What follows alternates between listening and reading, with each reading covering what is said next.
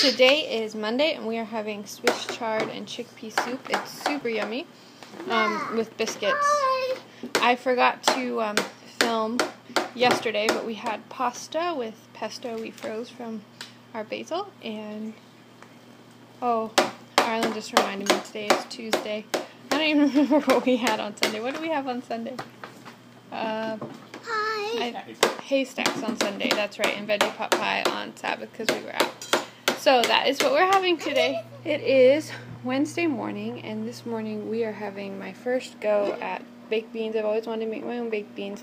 I'm a little unsure about this recipe, but it's a starting place. So we'll try it today, and I'll see what all changes I need to make to it, and I can write those down and make them next time. But that is what we have today, and then with that, we're supposed to have fried potatoes, but it's late and I'm not going to have time to fry them, so I'll probably fry whatever we don't eat for lunch. But we'll have little boiled potatoes, and we're going to have rice cereal, and I'm going to have steamed greens. This is a special treat.